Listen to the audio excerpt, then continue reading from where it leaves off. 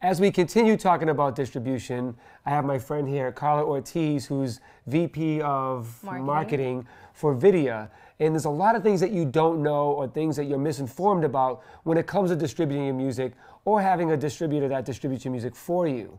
Unless you're a top priority artist that's on a major distributor or an independent distributor that's a high priority, there's information that you simply just wouldn't get because you're not at that level. So we're going to unpack all that right now and share these things that you would never know, because if you're with a TuneCore or a CD Baby, there's not information that you would know that if you were with another independent distributor or even a major distributor, that they would be able to share with you to help guide you and navigate you through your music being distributed. So Karla is going to help us break it all down in a simple form so you can understand in clarity what it means to be distributed, how to be distributed effectively, and all the things that go on during the process of your music being distributed.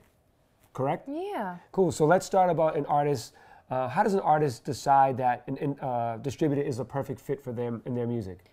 Well, I think that it's important to identify what it is that your goals are, essentially, and what you're trying to achieve with the release of your content, right? Well, what about an artist that just says, I just want the world to know my name, I want everybody to get familiar with my music? I mean, most typically, artists tend to gravitate towards a TuneCore or a CD Baby, which is natural because it's an open platform. You can sign up, you can, upload your content, fill in your details, and, get your music out to market. However, there's no additional resources or anyone there to help kind of guide you or coach you along the way to inform you about the timelines and the nuances that come into play as it relates to each and every individual major DSP player out there. Right. So you have to be very meticulous about if you're trying to get your music out there and be successful, you have to inform yourself and equip yourself with the right team to make yourself successful, essentially, and you or have to at have least a plan, set yourself up for success. Yeah. And have a plan other than, because I think most people, especially independent and young artists, they don't know all the things that they need to know, right? Right. And most people don't. I mean, even in this industry, a lot of people don't understand or know, what the details are and what is pertinent for, say an Apple Music versus a Spotify versus a SoundCloud versus an Amazon Music, and there's so many other outlets out there. What do you mean by that? What is pertinent to each one? So each and every, DSP has, specific things that they're looking for, specific information that they want to be privy to in order for them to feature your content, playlist you, the way in which that they, take in and absorb that content or information is very different from every other DSP. So understanding that first part is extremely important, and having someone that's on the team and at a company that can help support you to provide that information in the manner that it needs to be delivered is like step one, which is very, very detailed and layered. Right. But then beyond that, knowing if they're looking for the next Afrobeat artist, and that's their huge focus right now. They've just launched this new Afrobeat, playlist, or if they have this huge, say Black History Month campaign or Latin Heritage Month campaign, knowing in advance what it is that they're looking for and timing your content to come out at the time in which they're going to want to feature it is extremely important. Right. Because once your content is out there, for the most part, if it hasn't been presented to them in advance, the likelihood of them featuring it after the fact is not likely, unless it's on and poppin', for whatever said reason, because you've got these other drivers in place. But again, as a up and coming artist, the likelihood of that is not likely. You're getting started, so you want to position yourself and set yourself up in the best way possible. So a good distributor then can help you strategize the release. Correct. So what can an independent artist do with their distributor to help the distributor excite the DSPs of their release and inform them of their release? So if I'm an independent artist, I really want to break this down in the most simple form. You're a distributor, I'm an artist. I got a song, I think it's the greatest song ever because everybody thinks their music's the best music ever, right? I want to put my song out, I come talk to you guys. You guys say, yeah, we think there's something here. We want to put this music out. Now walk me through the path of what happens from the day you say, I would like to put your music out and be your distributor. Right, so I think the number one thing as part of that is that every single artist and every artist conversation that I tend to have is that the artist has finished, a single, an EP, an album, whatever it is, and they want to release it now, tomorrow, the next day. And they're just so excited, or they're kind of like over, this whole, set of content that they recorded whenever it was recorded, and they want to move on already. Right. And the thing that you have to know is that, everything takes time. And even, for example, being able to hit the algorithmic playlists on Spotify, you have to be about, 7 to 10 days out in terms of our submission of your content and us alerting them that your content is coming. Right. So at a minimum, we're talking about, a 2 to 4 to 6 week time frame, so that we can just plan accordingly and figure out, what's your content about, what would be the best time frame in which that content should be hitting the market. Are there certain things that are going to be happening in pop culture that would really help align or make that content more important and have a higher perceived value because of what it's aligned with. And being able to get any additional information about you as an artist. Do you have regular residencies in your hometown? Do you have a pretty significant social media presence? Do you have a certain collaboration with some other up-and-coming developing artists that are, getting a good amount of buzz on, around them? Or established artists. Right. Exactly. All of those things are, the sort of like nuts and bolts to what we would need to be able to then educate, the curator who has no clue who you are, and help them understand why your music's important, why it's, significant for them to place it or feature it wherever they can, and therefore, help, again, equip you for success, and communicate everything that's going on around you with everyone else that needs to know exactly what it is that's happening with you and why they should be excited. What do you think is the biggest misconception for artists once they get a deal with a distributor? What do they expect for you guys to do that's not really your job? So I think the biggest misconception, because our team is a very educated team with years of experience, over 15 years of experience.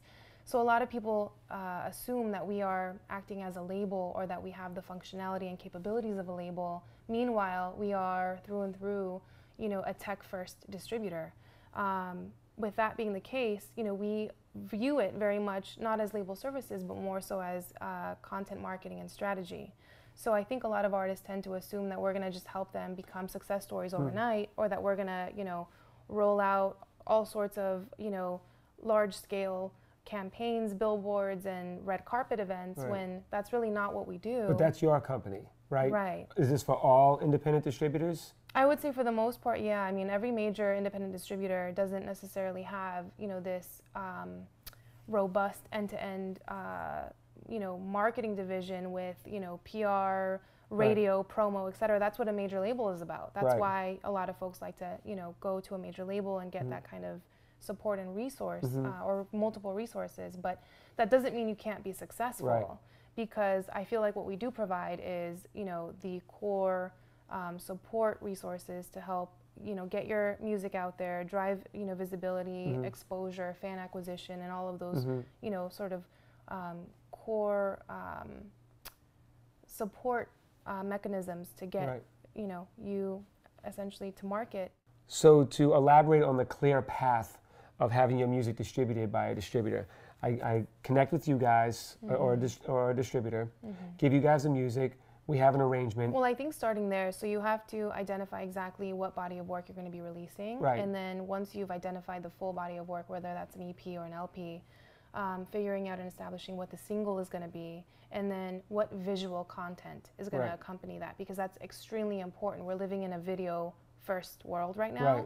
And if you don't have video content to support your album, how are people going to visually experience what you've put together? And I think that's something that a lot of independent artists miss, or they try to go the inexpensive way and not spend money on getting some sort of a visual creative put together.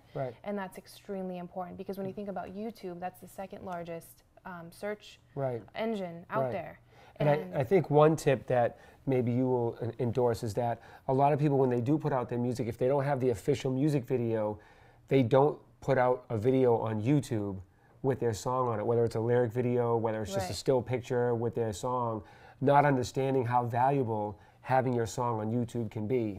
Can you elaborate on that? It's important to have your song on YouTube, even if it's not an official music video, correct? Yeah, no, 100%. I think over the past 12 months, YouTube Music in particular has made incredible strides in terms of, making it clear that if you have visual content to support your audio, it actually drives streams by 40%.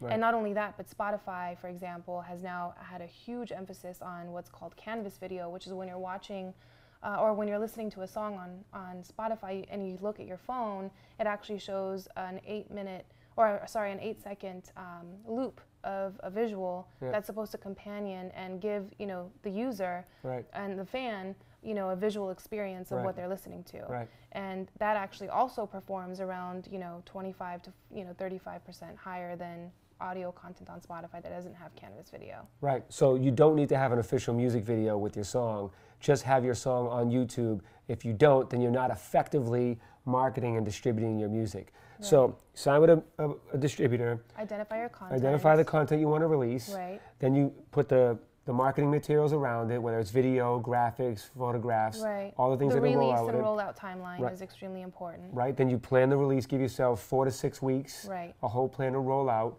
Right. And then there you go. You put your music out and it's been distributed. Right. And now what you have to do next is support your content through your social media. Make sure everyone knows that your content is available. Let them know where it's available. Right.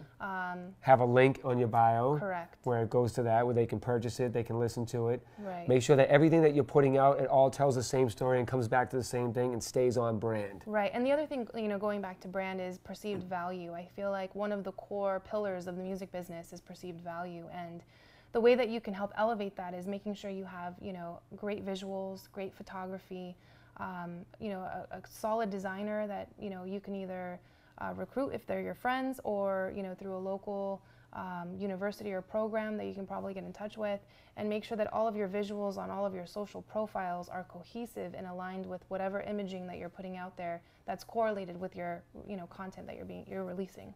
Is there a platform that you can recommend for an upcoming artist where they can go and get some of their graphics designed? I know that there's Canva, for example, and there's a lot of social media content that you can actually create yourself, to create not only timeline, but Instagram story and Facebook story content to promote. And that deems effective? That's very effective, and you have complete creative control.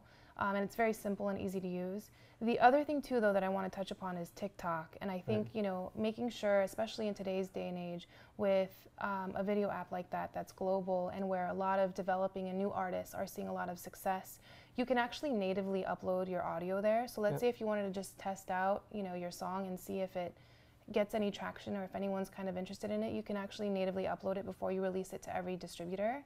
And then, making sure that you have a presence there, making sure that you're engaging with other users on that platform, I think is a tremendous help to yourself. It's one of the only social media networks today where you can actually grow your following by the thousands within days and weeks.